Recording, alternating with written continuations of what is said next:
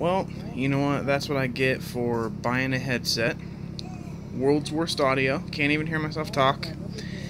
I decided to get in the tractor and drive. That's basically the gist of this. Let's see how far I got. Well, 4 miles later, believe it or not, made it to the lake. Cannot believe it, but finally here. Look at that peninsula where all those caravans are. Used to be an island. Oh, here comes a neighbor. Better see what they want. I've been following someone else that they were dragging in front of me, but they left me in their dust days ago. Well, no worries, just turned out to be my neighbor. It's funny who you run into sometimes. I guess it's going to take this opportunity to turn around. It's really far out here. My back's hurting really bad. Haven't even turned around yet. So,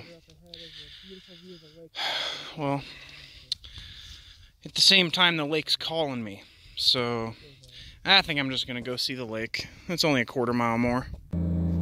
And, you know, of course, trying to take half the mountain and all of the tumbleweeds with me, because I have no idea how to tow something this long.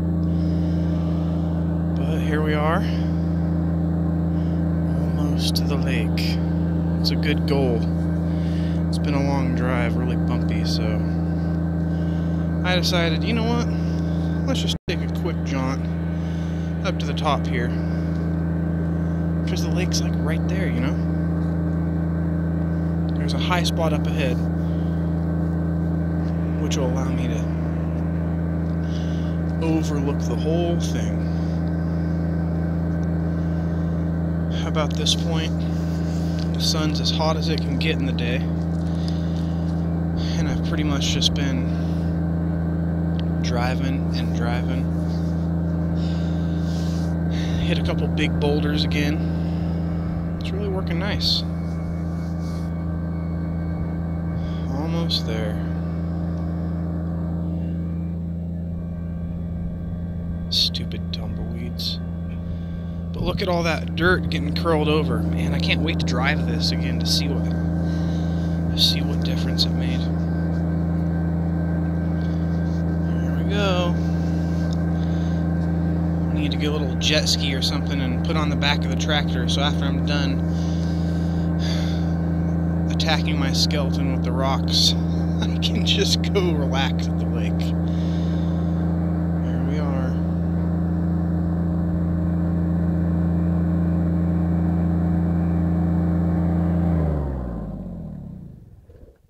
What a beautiful view.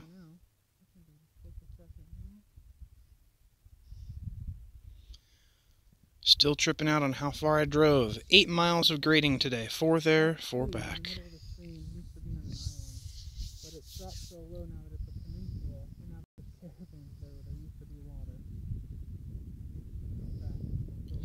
You know, I don't think anyone's ever going to jump out and say, hey, it's road grading day, but I saw 2 other people out there grading the road, so I guess the weekends are where you grade the roads. I'm going to try to come out here more often. The drag's doing a really good job, so I just got to keep on it. Slowly but surely, I'll fix this whole road. Well, this looks like as good a spot as any to turn around. Man, look at that other drag someone made. Huge tractor tires. There's no way I could even pull that with this tractor. Oh yeah, the name of this road I'm at is called Done Movin' Way. Isn't that the best name ever for a road in the middle of nowhere? You know, all the neighbors got together and said, we're renaming it, and we're all done moving. This road is called Done Movin' Way. Well, I'm back. Fell asleep for like 4 hours after that. Really pushed myself. You know, if you got back problems or anything like that, you might just want to break something into multiple trips, right? But after I saw that person just bust out their drag and get ahead of me, I was like, oh, I can follow him. And I did my best. But anyways, you can see here how the fine dust really builds up. The tractor does not like it at all. I'm going to have to clean my air filter after this for sure. My tractor was running a little hot as I was pulling in here. I also just want to take a sec to go over why I took the drag out again, outside of, just to try to improve the road. So I had this brilliant idea that if I could take a piece of this fencing, I could put it underneath this big chain, and it would act as like a rock catcher, okay? Well, I got about a mile down the... No, not even a mile. Jeez, what am I thinking? I got to Larry's house, my neighbor, and I looked back and there was 4 rocks on it. But then it started to bend up and there was a couple rocks going under it. I realized too late that I should have put a flat metal bar over the tip of this fence. Then the rocks would have just hit that and then gone up and over it. But instead what was happening is the rock was halfway in the sand, halfway on the fence, started pushing it up, and instead it pretty much did nothing. So, trial and error, it's how you learn things. But I'm just, trying to modify this stuff, make it a little better for me, more efficient. My neighbors actually go back and pop the boulders out of the way. That's the agreement we have. I drag, they kick the boulders. I was hoping I could cut down on the work a little. Maybe next version. Oh man, it is another beautiful day here. It's been nice and just partly cloudy all day. Even though it was the hottest part of the day when I was dragging the road, it didn't even feel like that. It's just a beautiful day. I hope you enjoyed your day. Some people, it's not the best day in their memory,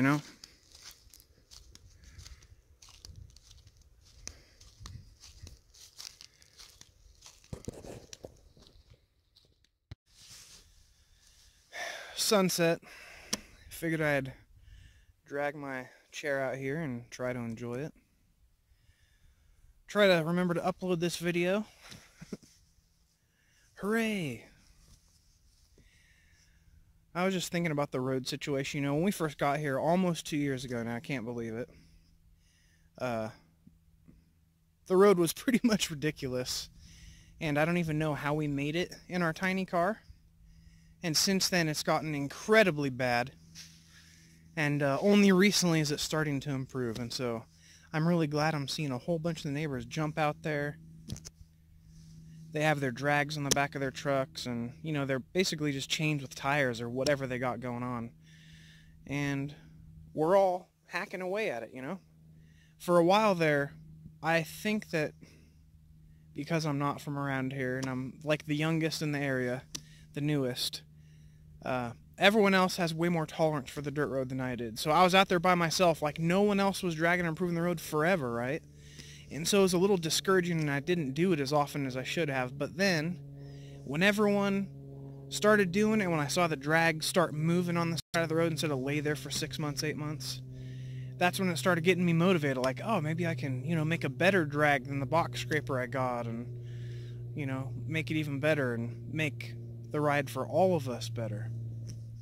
That's the thing is, it's a huge job, okay? And like 7 miles of dirt road with as bad as it is, for one person with the small equipment is just completely daunting.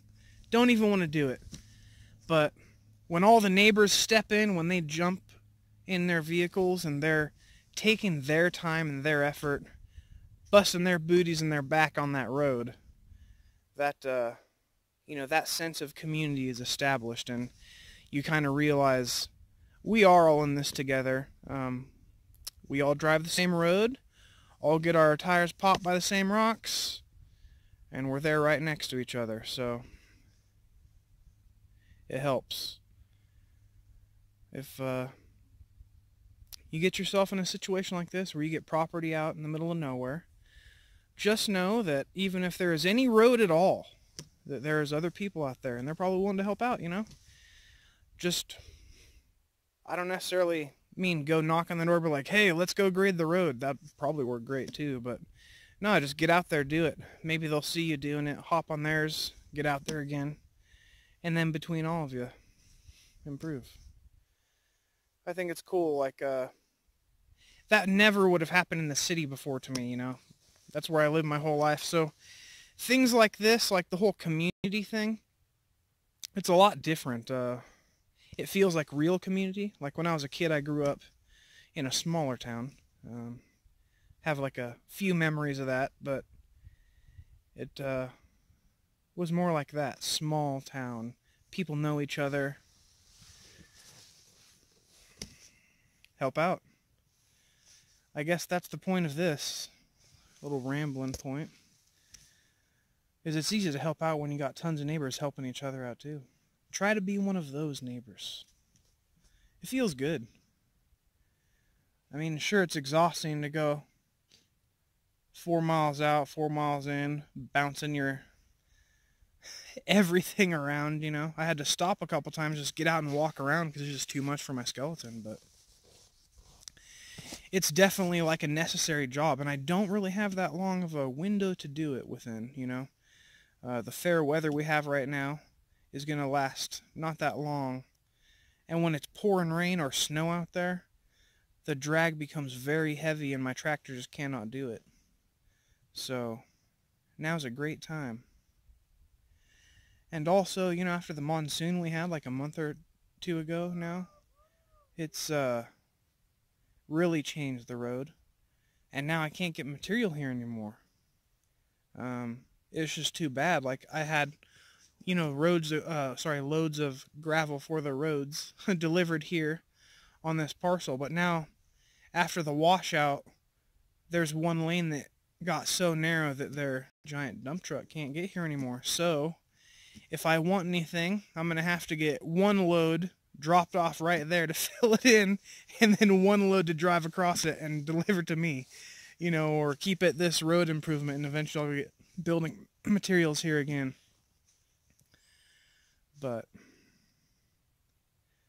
yeah, it's funny the problems that you throw yourself at that aren't any plans. You know, you're like, get a property, get water, get power, get sewer, get shelter and all that. Check, check, check, or whatever, you know. You don't really think about, oh yeah, the road. How do I maintain it or make it so it doesn't kill my vehicles or whatever?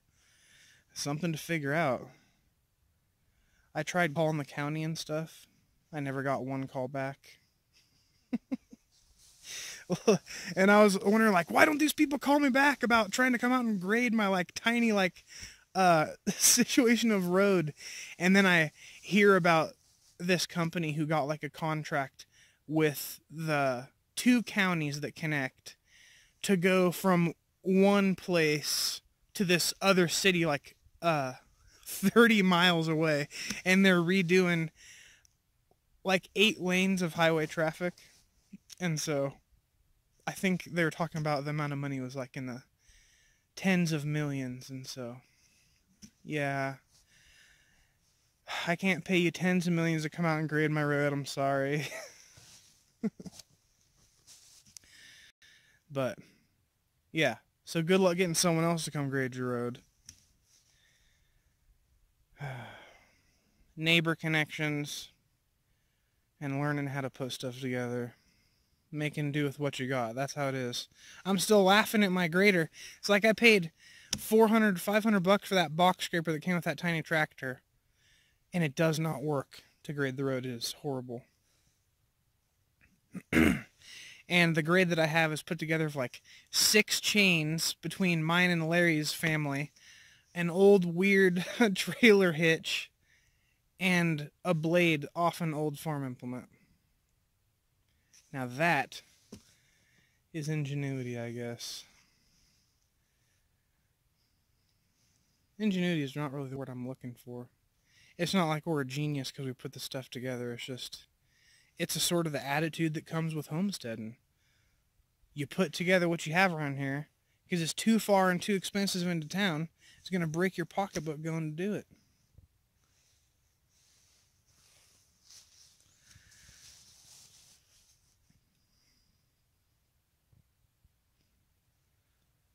I hope nobody thinks there's a point to this. like sitting here watching the sunset rambling, because I mean, it's watching the sunset.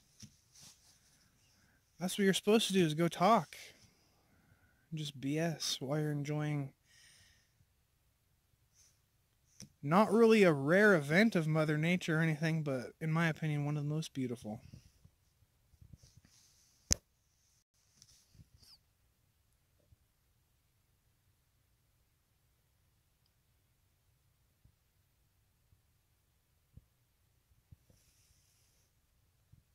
I can't wait to get back in the Zuni waffle garden and establish another row. I'm just sitting here staring at it. All my tomatoes did great, all the herbs did great.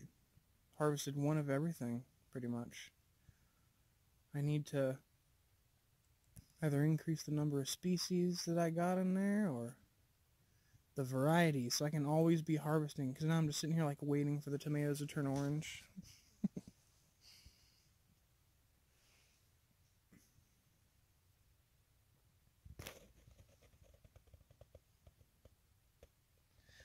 I should come out here every sunset and just talk about the plans I got for the homestead every week or something.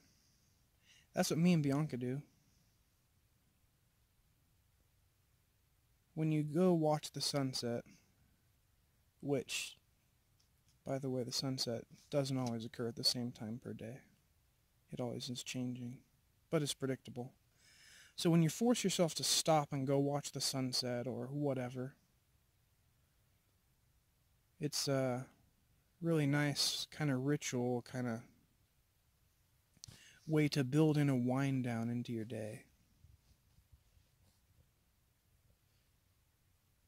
Talk about how your spouse is doing,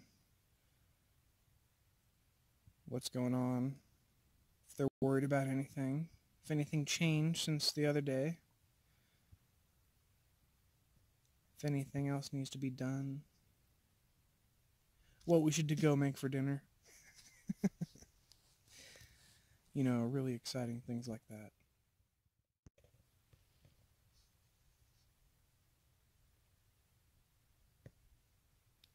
It's okay also to just watch the sunset and do nothing. In actuality, that's usually the point of it, but usually ends up becoming like a planning session for us. I think because for us, it's really relaxing to sit there and just kind of imagine what the property is going to be like, what direction we want to take the farm or the homestead.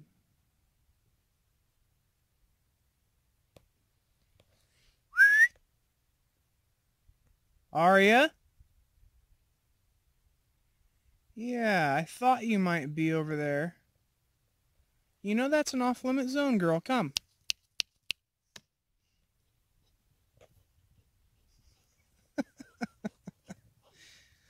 Come here, pup. Were you being naughty?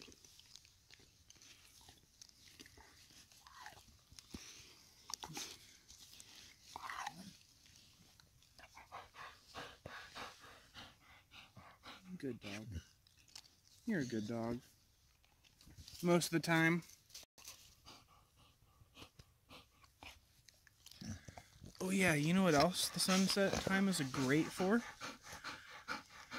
Playing with your animals. The heat of the day is gone, especially if you got a black dog. I think I'm gonna go do that right now.